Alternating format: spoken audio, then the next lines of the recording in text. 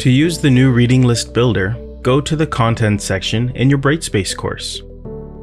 Begin by creating a new module.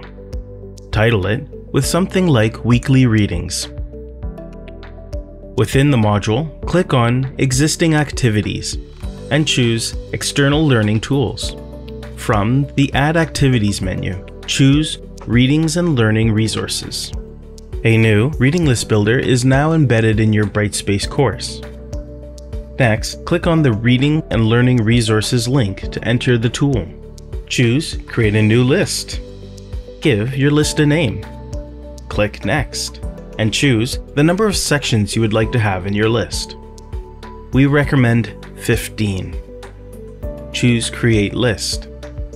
If you need help adding a new list to your Brightspace course, contact your liaison librarian.